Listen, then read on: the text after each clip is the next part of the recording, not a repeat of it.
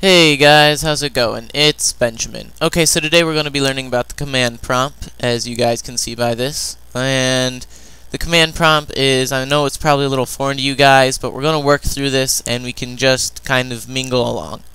So what the command prompt does is it helps you run things from like a direct terminal view, so to speak, which is what it's called. So this is your folder, so your hard drive, your users folders, and then me, which is Benjamin. So you want to go into those folders, which is a dir directory, press enter, and you have this drive in C, and you have pictures and videos and documents and all your stuff, and you say, whoa, this is a lot of stuff, I don't know if I can handle this. Well, the way you change a directory in command prompt is a CD, and then all you have to do is ... and you can go up. And what that does is it brings you up to the next folder, as you can see. So I exited out of my Benjamin folder. And say I want to go back into my Benjamin folder, then I would have to change the directory also so I could get back into the folders. So I would go CD and then Benjamin and then enter, and it brings me back to the folder. And then I want to actually go to my documents. So I'd have to CD again and then documents. Then enter again, and that brings you to your documents, and you forget what's in your documents, so you can click your directory if you want, and that would be dir, and see all this stuff. Okay, so I actually have a folder for jar files, and that's what I'm going to help you guys. So jar files, and I'm actually going to help you run that simple math calculator that's on the Phoenix Guild website. And I don't, just to run the program, you have to check the directory again to make sure everything's okay.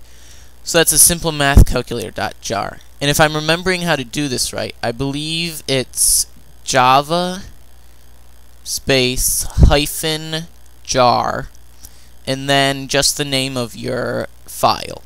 So that would be your simple math calculator.jar. And don't forget the underscores, you have to get everything. So you click .jar and you press enter, and it brings up this line that says enter first number, and that enter first number is part of your calculator. So you enter your first number. I'm going to just pick a random one, say 52.38, and then you click enter again, and that's your operation. So that's going to be your adding, multiplying, subtracting, dividing, division, all that cool stuff. So I'm not going to pick 8, I'm going to pick multiplying, and that is the asterisk, that little star thing, and it will recognize that. So then your second number is what you're using with the first number along with the operation to get. After all, this is math. So for the second number, I'm going to pick 98.5, and then it brings me my answer, which is 5,159.43. And then it brings you back to these, and that's really cool because it just resets it for you. So that's a little command prompt magic for you.